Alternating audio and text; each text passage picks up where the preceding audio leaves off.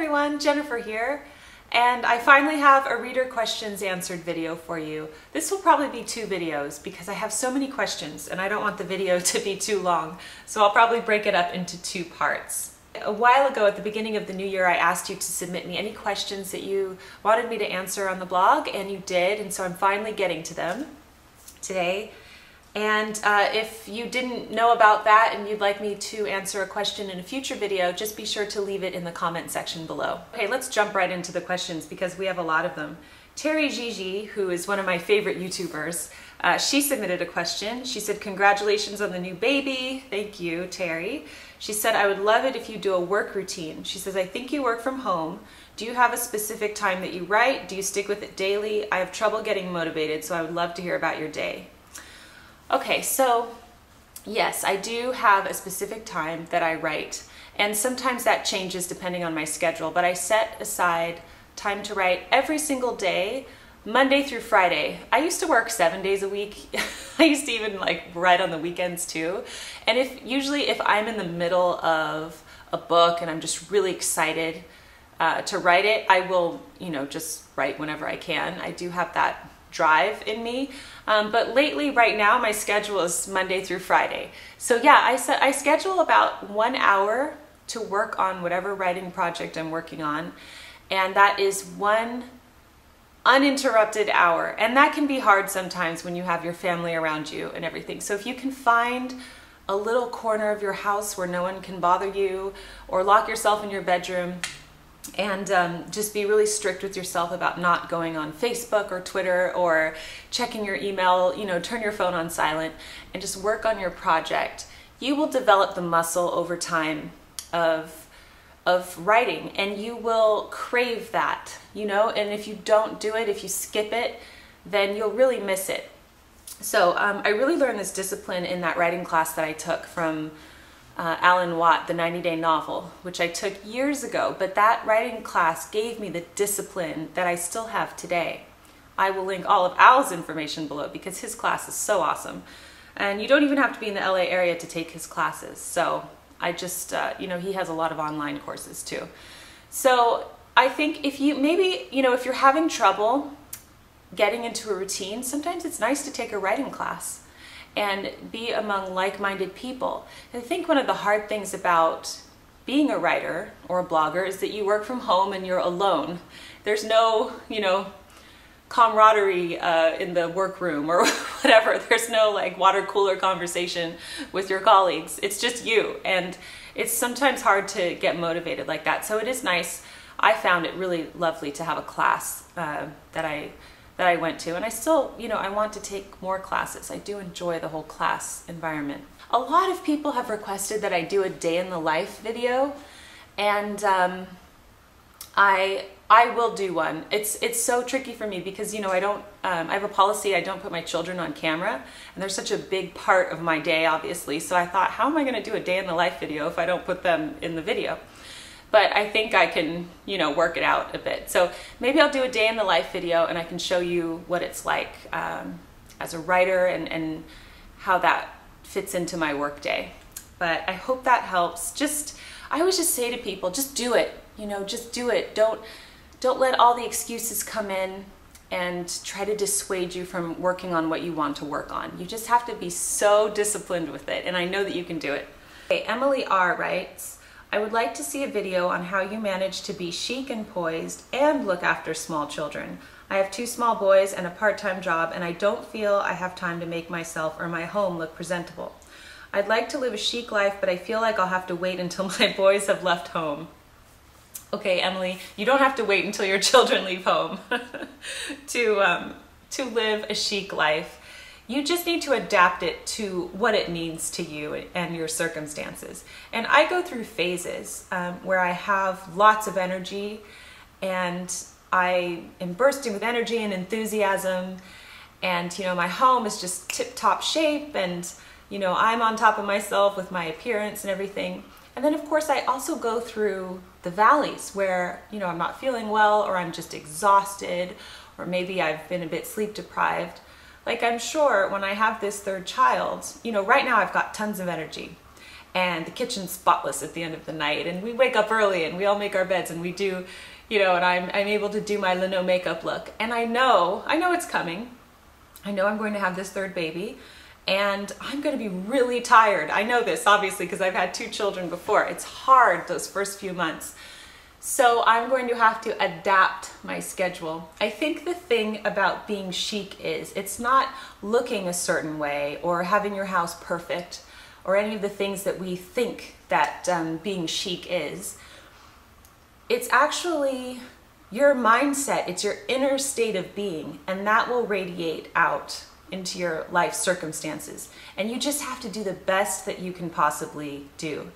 And it might be hard right now with 2 small boys, but it won't always be this hard. And as they get older, it will get easier. You'll have more energy, you'll be getting more sleep.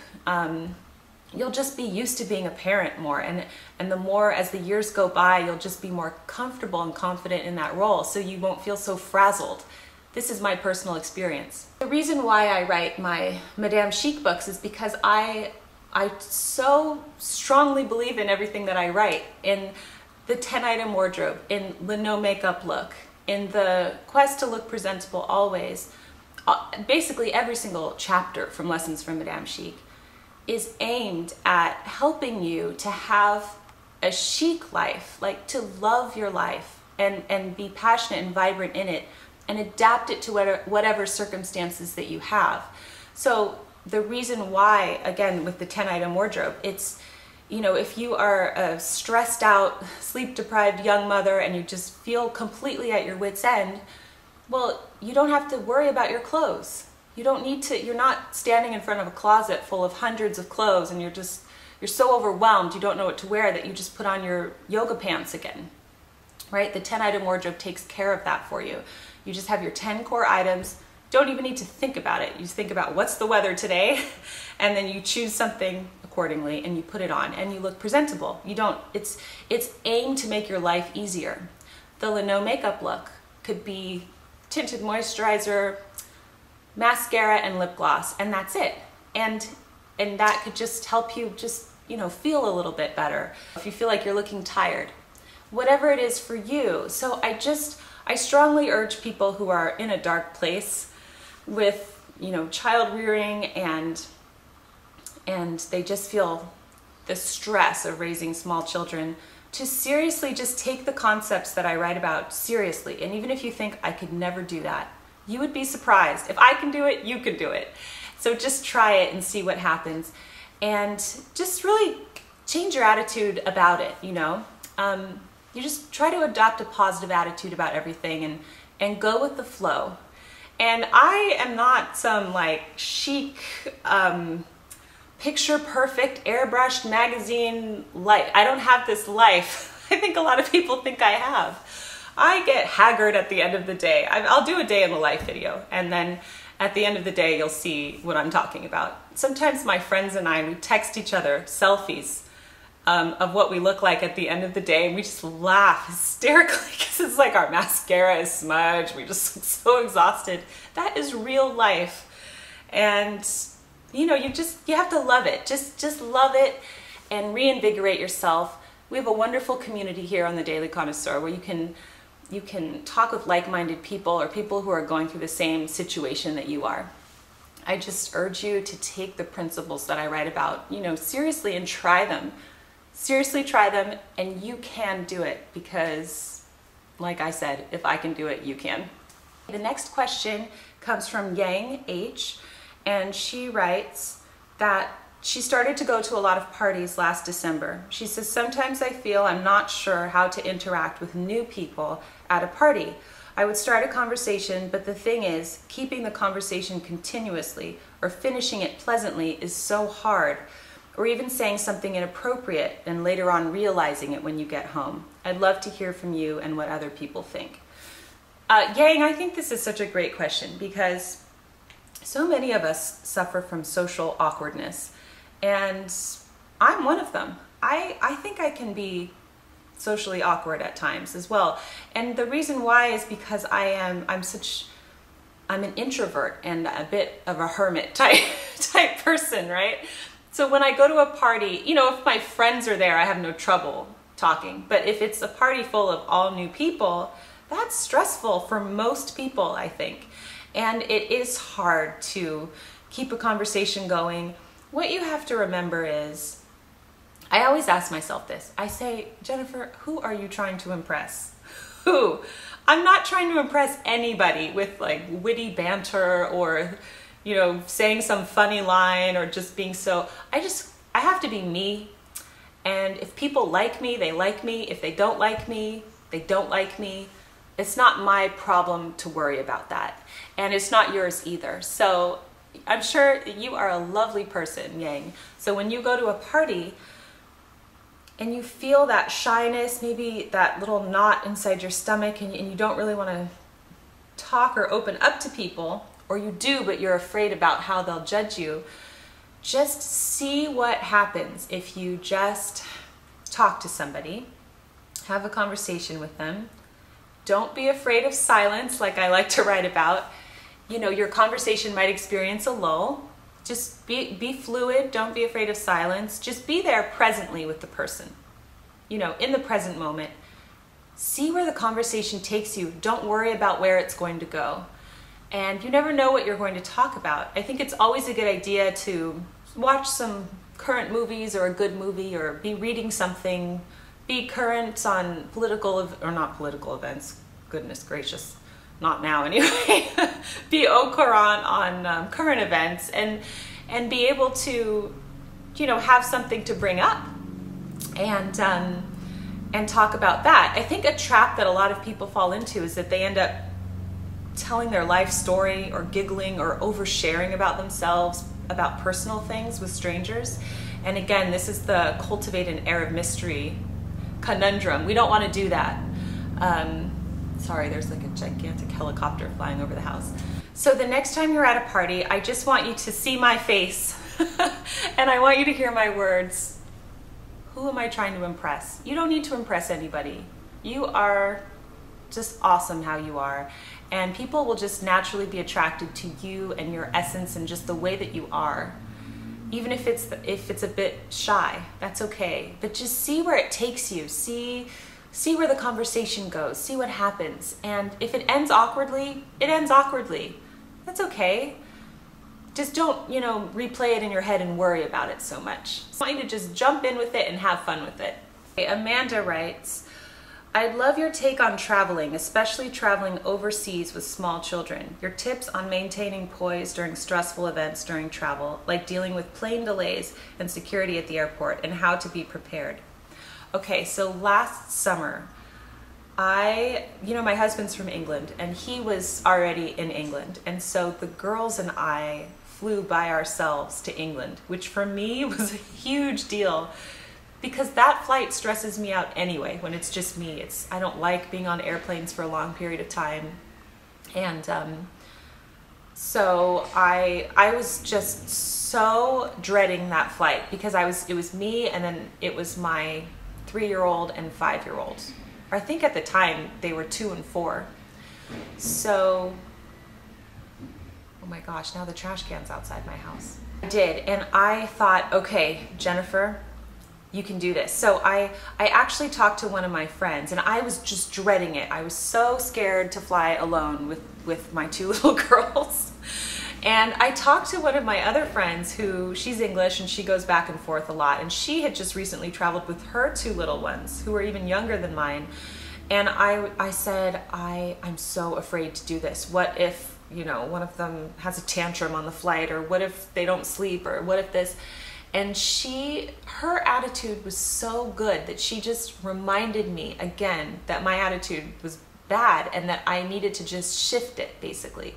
She said, oh no, you'll be fine. You'll be perfect. Don't worry about it. It's going to be okay. And she was so reassuring to me because I was so sure that everything was going to go horribly wrong. But I thought, why am I doing this? Why am I setting myself up for disaster when it hasn't even happened? So it ended up being, you know, a really pleasant experience. The girls were so well behaved, and They really were. I said to them before we left, I said, girls, we are going on an epic journey, okay? Like something you have never done before.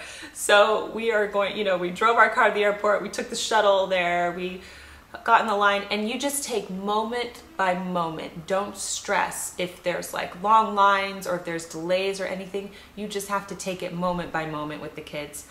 Now, here's something that I do. Okay, so I don't let my children have a lot of screen time on the iPad, for example. So before we went on this trip, my older daughter loves the iPad, and but I never let her play it. But I did bring it with me on the flight. So before the trip, she didn't play it at all for like a few months, really, before the trip. But on the flight, it was such a novelty to have the iPad. She was fine. She didn't play it the whole time. She played it for like, you know, 40 minutes or something, and then she would watch a movie, and then that's it. And then my youngest one, she was just so excited to be there, and she would watch movies and everything, but they were well behaved, and there were no tantrums and there were no problems. The only thing that really stressed me out was on this 10-hour flight, they didn't sleep for the first 7 hours, and it was a red eye too. It was at night, so I mean, we were up. So yes, I could have gotten really stressed out, but I chose not to. At the end of the trip, when my husband picked us up at the airport, I looked like I was like Odysseus, and I had just gone through an epic journey. I was so tired. I was like, I don't want to talk to anybody. I just want to take a bath and just be secluded by myself. But it really wasn't that bad. So what I'm trying to say is approach it with a really positive attitude if you need to fly with your children, especially alone. You can do this, just prep them for it. And anything that you know that they'll love that will keep them occupied, deprive them of it for a little while before the flight so that when you bring it out at the flight, it's like a novelty for them. Okay, we are going to conclude part 1 right here, and I will see you in the next video for part 2 on the Daily Connoisseur. Thank you. See you next time. Bye.